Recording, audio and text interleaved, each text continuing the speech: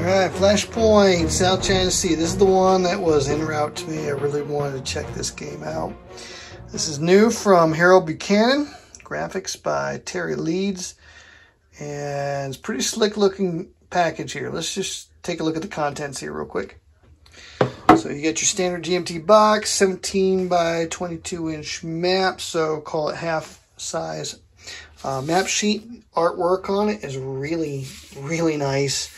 It's not gaudy. It's very pleasing. The palette he used is very pleasing and just looks like something you want to get on the table and let's play this one. You got a whole set of cards. I think there's like 48 of these event cards of various different types. You have scoring cards, and there are solo cards for the solitaire game. So this is 100% solitaire friendly. And in fact, let's take a look at that. There is a solitaire rules of play. Call it a 20-page rule book. These are color. I think Kai Jensen did the layout on these. This looks really nice. So there's the solo. There's a playbook that's called 12 pages long, and this has got designer notes, information about the cards, things of that nature. You got the rules of play for the 2-player. This one is only, let's call this one 12 pages as well. And so all of your setup and everything, you can jump right into this one really easy, it looks like. I was just glancing at the rules earlier tonight. It looks like a very approachable game. There's a play aid for solitaire play. It is double-sided, but I think both sides are identical. Oh, no, it's for U.S. opponent versus China opponent. There you go. And you also have a player aid card for the 2-player game. It is double-sided, and each player can have one of these. You also got 16 cubes, red and blue. And that's the contents of it. So it's a small, maybe, I'm not sure what people are expecting, but someone asked me if this had anything, if it was going to be like Next War Taiwan. Same theater, same theme maybe, but a totally different system. Let's put it that way. This is a much lighter weight game. Playing time says to be 30 to 60 minutes. And that's just a quick look at the contents. So next stage is to take a look at the game and let's figure out how to play this one. All right, so I got the game set up right now. It looks really nice on the table. Now, I set it up a little bit different than how they have it in the rulebook. The rulebook shows you how to lay everything out and gives you step-by-step instructions on how to set everything up. It's great, easy to jump right into. But the scorecards I find, at least for filming, anyways, we'll put them down here along the leading edge to make them a little bit easier to read. Basically, the board consists of a series of countries that have a number of tracks on them. There's a score track that centers on 0. 15 is an auto victory for the U.S. or for China, depending on the side of the board that the score track marker goes to. The countries are from the bottom to the top. It's going to be Indonesia, Brunei, Malaysia, Vietnam, and the Philippines. 5 countries, 3 of them have an island group, a contested island group that is associated with it. So they have some extra spaces. So each of these blue spaces is a place where a cube can go. If you already have, for example, 3 cubes in the economic portion of the Philippines, you cannot cram a 4th one in there. Okay, that's a limitation. The economic and diplomatic spaces in countries are where influence cubes are placed, and that's the majority of the spaces. Now, in the island groups like the Spratly, Paracel, and Scarborough Shoals, these are where Chinese reclamation or CR cubes are going to be placed, or where FONOP or Freedom of Navigation Operation cubes are placed for the U.S. So it's a little bit different than influence. This is more where military operations are going to take place. Each space also has, or I should say each country also has a lock cube space where if you do a successful political warfare operation, you can place one of your available cubes into that space. You can then eliminate all of your opponent's economic or diplomatic cubes when you do that, and you make it impossible for your opponent to place their own cubes in those influence spaces without the play of an event. So you can't use your op value, in other words, to place them in there. So that's what's going on with the map. There's a little campaign track, a tension track that slides from low to critical. Each spot also has, or each country also has a spot for available cubes, reserve cubes, and 3 spaces for political warfare cubes. And we'll show you how those work as we go. So this is the beginning setup. Each side then has a ability to place 4 additional cubes as they so desire. After looking at their opening hand of 6 cards, they can go ahead and place these cubes onto the map. So China gets to place theirs first. And they have to be placed in diplomatic or economic spaces. So I'm going to go ahead and do this, there. Let's go ahead and hit this one twice, actually, and then maybe throw this one down here. Yeah, throw that one into Brunei under economic. Okay, so that's what I went ahead and did with China. I didn't put a whole lot of thought into that, and I didn't tell you why I did those. Mainly it's because I'm just looking at the cards in the Chinese player's hand. I've already looked at them, and I feel like that's probably, I don't know, I'm not an expert on the game, but it seemed to me a good idea to place them accordingly. So you can look at your opening hand and use that to dictate where you're going to place your opening cubes. So for the Americans, then they can go ahead and begin to place their own 4, and you can pretty much see whatever they did and counter it, perhaps. Maybe we'll go counter there. Maybe jump into Indonesia here, like so. Okay, so they place their 4. So that gives variability to the setup. The setup's not going to be identical every single time, unless you as a player always place them in the same places, which, you know, may develop that's a style of play that you prefer. So there is your setup. Victory track is done a little bit differently. What you do with the victory track is you bid for who gets to play China. So you secretly, before you even put your cubes out, you secretly bid a number of points that you're willing to concede in order to play China. Just for the purposes of this video series, I'm going to go ahead and put him on 4, assuming that 4 points were bid in order to play China, and you won that bid. Let's go ahead and put him there and see what happens.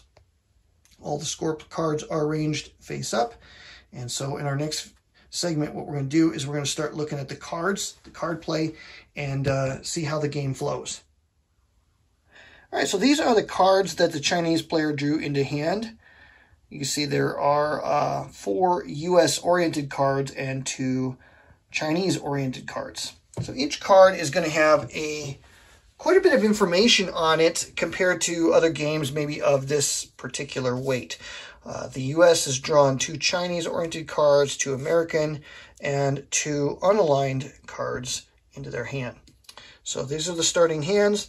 The first player to go is, let's see, whoever has the fewest VPs. So that would be China right now, because the U.S. has 4 VPs, obviously. China gets to decide if they want to go first or if they want to go second in the turn. So let's look at the cards and see what you can do with them. Let's just use this as an example. This is Protest by Chinese Veterans Over Pensions Distract Beijing. Wordy title. Each card is going to have an op value of either 1, 2, or 3. It will be oriented by a colored stripe, either with the US for blue or China with red. And so this is a US-oriented event. It has an op value of 3. Each card then has a mode icon, and there will be one of 3 modes. I do not remember what the symbols represent here, but there's like a $, which I believe is your economy, and I think this is politics. I think that's economy, and the other one is military. You see the F-22. So those are your 3 different modes. That will become important as we go a little bit further into gameplay. So you have an op value of 3. This one's got a political mode. Each card will then be oriented with a country down the lower left-hand corner, and that is for scoring purposes. So one of the things that you can do with the card is you can play this for scoring purposes. And then finally, there's an event with text and a card number. So how the game works is when it's your turn to play a card, let's say it's China's turn to play a card, they can pick a card from their hand. You can play it for its event if it's oriented with your side. So for China, maybe they want to use checkbook diplomacy. If they play this card, they can choose to play the event. You may also choose instead to play the op value, and you have a whole menu of operations that you can do on this chart. You can place influence, you can move cubes from reserve to available so that you can use them in subsequent operations to put on the map. You can place fawn ops to increase tension if you're the US. You can also place Chinese reclamation in order to place cubes in those spaces if you're China. These two operations depend much on the tension levels. The tension level ratchets up. It may become not possible to play it, or it may become more expensive to play a card for its op value and place a CR cube. You may also place a cube into political warfare, one of those 3 spots on your little display on the map. And the purpose of that is to engage in a political warfare operation. So you can use your ops to place PW cubes. You can also resolve PW and political warfare. And that is basically taking pre-placed cubes and then engaging in political warfare. And I'll show you how the operation works a little bit later. So all of these, we'll walk you through how all of these work. But basically, that's what you're going to use the numbered value on the card. So you can play it for the event. You can play it for the op value and do one of these things, one or more of these things. You don't have to pick just one. You can mix and match as you desire. You can also play a card. Let's say that what you're going to do is you're going to look at the top card of the discard pile. So let's just imagine for a second that this was the top card of the discard pile. You look at the mode on the top of the discard pile. If you have a card in your hand that has a matching mode, you may play this card for a mode match in order to do one of 2 things. You can either trigger the event that is oriented with you. So if I was the US player and I had this card in my hand, I could play this card because I can't use the event, but I could use the ops, but maybe I just want to use the mode and trigger the event that's at the top of the discard that my opponent so graciously left there. So it's kind of a way of triggering your opponent's events, kind of like what you'd see in Twilight Struggle or Labyrinth, 1960, games of that sort. It's similar. Probably feels, to me, it feels a little bit more similar to how it works in 1960. So you can play a mode match to trigger an event, or you can play a mode match. If I was the US player, I could dump this card. I have a mode match to the top of the discard in order to score the scoring effect on the top card of the discard pile. And that would basically mean I go over here to the scorecard and I resolve it. Once I resolve it, I flip it over so it can't be resolved again this turn. Or this campaign, I should say. So you have events, ops, mode match. Last thing you do with a card, and if you didn't want to do any of those things, I could plop this card down and I could choose to score that particular card if it's face up here. And again, anytime you're scoring, the card has to be face up for it to be a valid score. So I could play this card for Indonesia and try to score Indonesia, and that would be my sole card play for the turn. So again, you have to decide between all of these. I either play the event, or I use the ops, or I do a mode match, or I will try to score and get some points. So that's the function of the cards. That's how the cards work in the game. So like I said in one of my Twitter posts, this is a really smart game. It looks simple, maybe even simplistic, but there's a lot of smart gameplay here. Harold's done a lot with a little here. That's been my initial takeaway, is that this game is very approachable. It's very easy to learn, but it's a real smart game, and it's going to force some really tough decisions. He does a lot with a little here. So that's how card play works. Let's look at the op menu and see how these operations work, and we'll just work through some card plays and maybe get a little sample game going. Okay, as we looked in the last video at the different things that you can do with the cards, this is the Chinese hand of cards. And I think it might just be fun to go ahead and go first with China. We'll just see where that takes us. Got a couple events for China that will place economic and diplomatic influence down. It would be tempting to play that early, but I think I'm going to go ahead and forgo that for the moment. Instead, what I'm going to go ahead and do is I'm going to do an aggressive opening move, and I'm going to do what's called political warfare. So to do this, I'm going to take this card. It's got an op value of 3, and I'm going to play it for its ops. There's no card in a discard, so I can't play a mode card right now. And there's no reason to play a score card because in order to score, you got to have more cubes than your opponent in that country. That also includes the lock space and any attached island group. So right now it's 4-4. There's no sense in playing a score, but I'm going to go ahead and play the op value for 3. And I'm going to do a real aggressive move here. I'm going to go ahead and I'm going to flop down. I'm going to take a chance. I'm going to take I'm going to take 1 cube out, and I'm going to go ahead and put them in the Philippines here, and I'm going to increase the tension by 1. I'm going to do a fawn-op operation. A fawn-op operation has no prerequisite. At low tension, it only costs, or excuse me, I'm going to do a CR, not fawn-op. I'm doing a CR. That's Chinese reclamation operation. There's no prerequisite, only cost me 1 op of my 3 in order to place a cube there. And one of the results of this is it's going to increase tension by +1. So we're going to move the tension up to 1. Now the next time I go to do one, it's going to cost me 2 ops. Now I could spend both ops and put another cube down, but I'm going to do something else. I'm going to engage in political warfare. I'm going to take my last 2 ops and put 2 cubes into the political warfare spot on my map. Now, if you look at here, it says I can place political warfare. It only costs me 1 cube to do it. Doesn't matter the tension level. I can have that ready to go. For 0 operations, we're now at medium tension, I can now choose to try to resolve political warfare. Now, this is where there's some risk involved. In order to be successful, I must draw a card off of the deck, and it must have an op value less than or equal to the number of cubes in this spot. So if I drew like a, for example, if I played all 3 cubes in there, it would be a guaranteed success. But with 2 of them in there, there's a chance that I will fail. So I'm going to go ahead and pull the card off of here, and it is a 1 card. So it is less than the number of cubes. It is a success, so we flip it face down, goes under the draw pile, and basically that's your random number generator in the game. These now go back to available. Tension increases by 1, and then I take one of my available cubes and I can lock a country, and I want to lock the Philippines. I then do something particularly nasty to my opponent. I remove all of his either economic or diplomatic cubes from the space. Now, here's where I have a tricky choice.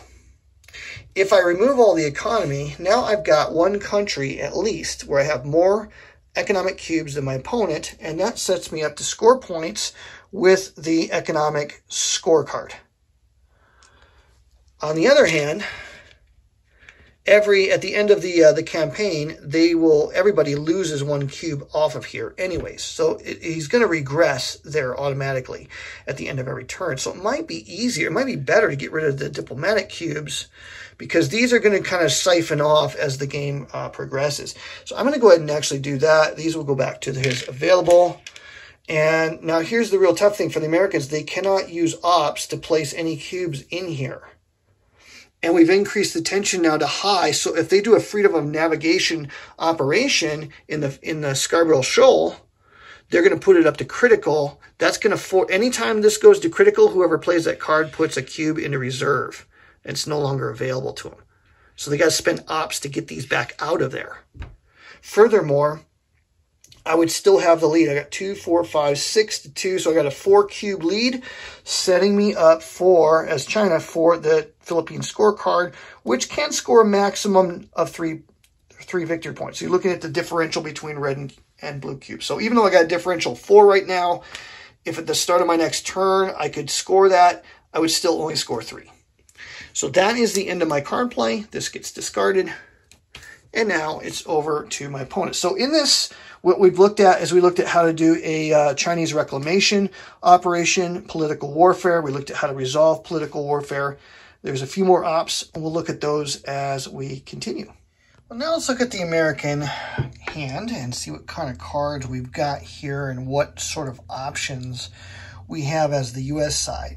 We can see here that we do have one card that has the political mode on it. And the Typhoon event might be useful if there was a bad turnaround in points this turn, but because the U.S. is ahead in points, the Typhoon card doesn't really help us because it's only valuable if you're behind in VP. So can't really use that to any advantage at the moment. But the mode does match the card that was discarded. But this one says if the U.S. has more than 7 diplomatic influence, place 3 U.S. influence and move 1 Chinese economic influence to available. So that's a pretty potent event. But if I look at the board situation, I don't see any diplomatic influence at all. So that card's not playable. So using a mode won't help us at this point. I also don't see any advantageous situation where playing a scoring card would be helpful. So, and the Philippines is locked, so I can't put influence down in there, although I could run a fawn-up operation in Scarville Show. I could do that. It would bring the tension track to critical, which then keeps the Chinese from doing that, from doing any more reclamation operations. But I also have an event here that might be of use. Looking at these two events, place 2 U.S. diplomatic influence. Then if the U.S. has most diplomatic influence, U.S. receives 1 victory point. Right now, the Chinese have 3 total diplomatic influence between the Philippines and Indonesia. So that card would not be, it wouldn't be a great play right now.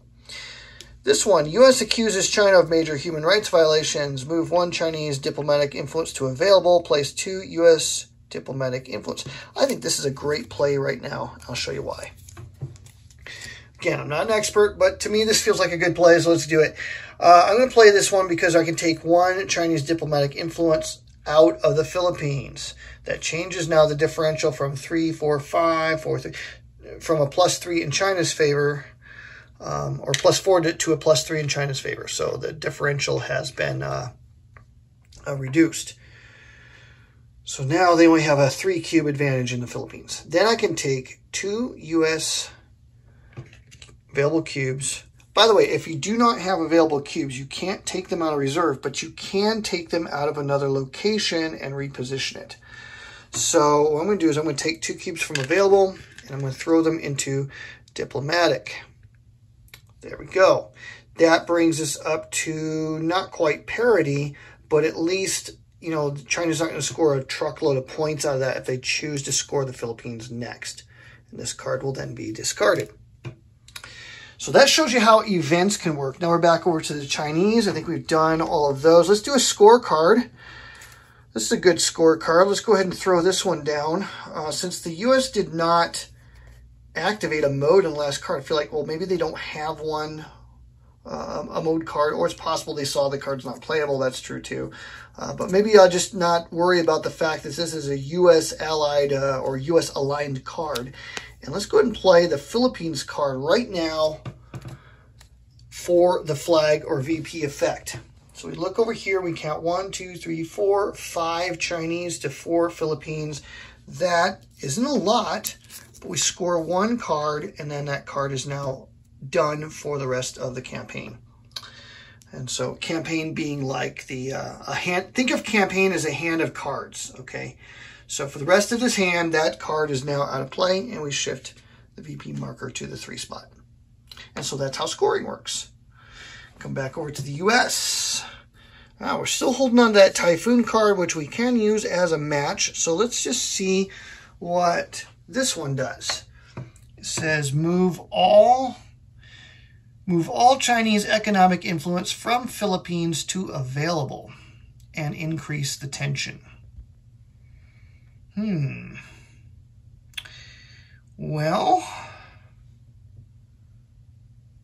That takes out all of his economic influence, puts us in position to score Philippines on the economic influence scoring card. Do I do that? I would have preferred to have done that before now. It's like you do that either now or never. Well, given that this card's not terribly valuable in light of its event, I think that now's a good time to go ahead and play that and just put them behind in the Philippines. Maybe make them think about keep playing there, even though that card is scored for this campaign. Seems like a reasonable card play. So let's go ahead and throw that in there to activate the mode. Move all Chinese economic influence from Philippines to available. So, Chinese. Those come down to available. So now that's been taken care of. Tension increases. Now, we played the card to increase the tension, so we do have to put a reserve, one of our available cubes into reserve. And so that is the end of that card play. So now we've shown events. We've shown a couple of ops. Let's do some more ops here for China. What haven't we done yet? We haven't placed influence down by way of event. We have done political warfare and executed those. We've done a CR event. Let's go ahead and do a couple of, let's see, what opportunities we have to score. We have the opportunity maybe to score in Indonesia. So, and all of our modes are the same. So unless, there's a scoring opportunity ends up in the discard pile, there's not a whole lot of scoring opportunities. Brunei can only give us at most it'll give us 1 point for China. So let's go ahead and do this. If they trigger the event, it decreases the tension, which could help China out a little bit. We need to get the tension reduced down below high in order to place any more of our Chinese reclamation operations. So let's go ahead and use this for 2 ops. And I think what we'll go ahead and do with that is place some influence. And we can let's place back right back into the Philippines. I know it already scored, but I don't want to give them an opportunity to get a point back by playing the economy card. So we'll just basically cancel out what they just did. So China just reacted to the U.S. play. So there has been a little bit of a shift in initiative there. So that's basically how you place influence. And by the way, we saw how you can mix and match things. So I could have put, maybe one in economic, one in diplomatic. I put one in here, maybe one in another country. Or maybe I just place one of those and then maybe take one of my cubes out of reserve. Just something I'm thinking about doing as the U.S. I think I'm going to try to score with this guy right here. So, but before I do that, let me check the mode really quick. Move 3 Chinese economic influence to available. Move 1 U.S. economic influence to available. So basically, and decreases tension. That's tempting. Basically, everybody's going to lose some economy, but that might be a useful play. I'll tell you what. Let's go ahead and take that. Let's go ahead and take that play for now. I'm going to trigger with the mode. I'm going to trigger the COVID-19 outbreak in China. Decreases the tension down to high. Then we're going to take 3 Chinese economic influence out. I'm going to take 2 out of the Philippines. And I'm going to take 1 out of Brunei. I think that'll be good. Those go to available. I got to take 1 U.S. out. So let's take 1 U.S. out of the Philippines back to available. So COVID-19 outbreak resolved. Back over to China. Tensions are high, but I don't have a 3-op card to place down a Chinese reclamation operation. So my options are more economic or diplomatic influence. Oh, let me just address this. This card is at the top of the discard pile. I would really like to trigger the event, but the event is not allied with either player. So I don't believe you can do a mode match to execute a black stripe card. It has to be a friendly card at the top of the discard pile. All right, so we can put we can put all of our economic stuff back with this, or diplomatic with this. If I was playing as the Chinese, I would be afraid the U.S. is about to score another point. I don't want them to get that point back. We chipped away at their lead here, so I would be inclined to play this card now to place 3 Chinese economic influence in Malaysia, Indonesia, and Brunei. That'll take away... Yeah, right now, if the scorecard for economy were to score, the U.S. would get 1, 2, 3 points. For the Philippines, Brunei, and Indonesia, this will offset that, I think. So let's play that. Let's get 3 cubes out. And we're going to go ahead and put 1 in Indonesia, Brunei, and Malaysia. So if the U.S. plays that scorecard now, they'll score a point for the Philippines. China will score 1 for Malaysia, and they offset. So no point differential. And that's it for them. So now they've executed one of their own events. This is a good time, I think, to play the UN action petitioned. So we're going to place 2 U.S. diplomatic. Let's see. We want to go... show you why I'm going to do this. They might score Indonesia. I'd be afraid they might score a point for Indonesia, but I can set up a play for Malaysia with this. And I have the most, and the U.S. will get a point for this because they have the most diplomatic influence on the board. There's 2, 4. China only has 1 and 2. So per the event, U.S. gets 1 point back. So a couple event plays there. The Chinese can try to play for a point in Brunei. And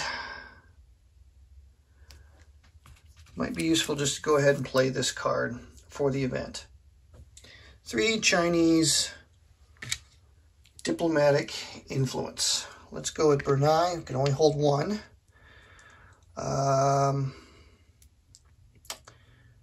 Let's take Malaysia. I don't want them to score that. 2. And maybe put the third one, put this up ahead in Vietnam. So set up that situation there.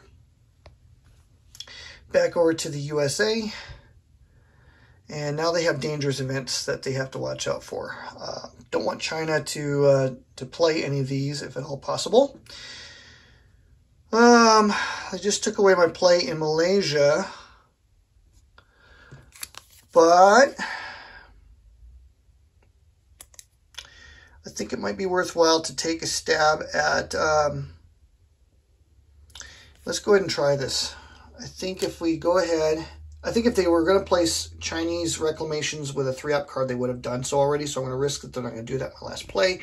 Instead, I'm going to go ahead and pull 1 out of reserve. So I took 1 of my cubes from reserve into available. That's 1 up. My other 2 ups, I'm going to stick these guys here. And then I'm going to try another political warfare. Go ahead and execute. I got greedy with it. Oh, we made it. So this, a 2 is a success. A 3 would have been a failure. We didn't want to draw a 3 there. And so these guys go back into here. 1 comes out. We lock up Malaysia and we take out all of its economic support. And go ahead and throw this guy into the discard. And hope for the best here. China's got 1 card. It's a U.S. card. Couple things I could do with it. I could just, try to, put some more influence down somewhere. I can't. Oh, and this should go back up and 1 more to reserve. So, because the U.S. executed that, so that should go to critical, and we should have 1 in reserve. So now the U.S., or excuse me, the China's got 1 last U.S. card. Let's go ahead and take Brunei and score it. So we're going to throw this down for a scorecard. Because we got we have a lead, and I'll show you what this will do. Do a couple cool things. If you look at the card here, it says you score according to the differential, maximum of 1 VP. Scoring side moves 1 cube from reserve to available. So it's kind of a 2-for-1 shot with that card. So I think that's a good play. Flip him face down. Get my camera to focus. Sometimes it doesn't want to focus. All right. So he comes back and reserve. So in terms of reserve, China's in a good, solid place for the future. So they did get the 1 VP back. But the U.S. does have the ability to score some good points out of Malaysia. So they're going to go ahead and play that now. They don't have a mode effect to trigger the event. And in any case, this is the optimal play, obviously. So we're going to play it for its victory points. 1, 2, 3, 4, down to 3. I think Malaysia scores a max 2. So we'll get 2 out of Malaysia. And there we go. Turn ends with U.S. having a net gain of 1 VP over the course of the campaign. And now we go to the sequence of actions here. Next thing we're going to do is each side is going to draw 6 cards. I'm not going to do that in this video, but basically you draw a new hand of cards. There's not enough cards in the deck for the need of a reshuffle. So let me just say that now. Turn all scoring cards face up. So all 3 cards that scored last turn, they get flipped back to their face up side. Then we come back over. Move all lock and fawn op cubes back to available. So if the U.S. had done any fawn ops, those would be removed. But we do remove the locks from both China and the USA on the Philippines and Malaysia. So those guys get out of there. Each side moves 1 friendly economic influence cube in each country to that side's available space. So everybody loses 1 cube from the economy of every nation. That's another way of understanding it. So we'll do the U.S. first. Boom. Basically, you got to keep spending money on these countries. So this is a really smart, elegant system. I love the thought that went into this. The effect achieved by this is just so simple, and yet it's very elegant. So U.S. lost some cubes. China loses some cubes. So that's the attrition of the economy. You have to keep spending money on those guys. Tension level moves 1 to the left. So from critical down to high. So it's still expensive for China to maintain or to execute its operations in these island groups and the Scarborough Shoal. And then the last thing we're going to do for the turn is, or for the campaign, is advance the campaign marker, and then we would be ready to do the next turn. I think we showed everything that is in the game except for a fawn op operation. A fawn op works exactly like a Chinese reclamation operation. It costs the U.S. one op point. You put it down in one of those island groups. You increase the tension. The cost of the operation is always 1 for the U.S., but just bear in mind, these are temporary. They will go away at the end of the turn or at the end of campaigns 1 and 2. Now, at the end of campaign 3, they do stay in place. So that is important. The final scoring can be huge, so do pay attention to the sequence of play, because after the 3rd campaign is done, all scoring cards get placed face up, and they each score in numeric order. So do be aware, every card will score once you finish up that 3rd campaign. So that is Flashpoint South China Sea by GMT Games, Harold Buchanan designer. This is how you play the 2-player game. Now in my next video, it'll be a lot shorter, but we're just going to focus on the solitaire rules of play because it's got its own rule book, a set of 8 cards to help guide you along, and it's a pretty nifty system.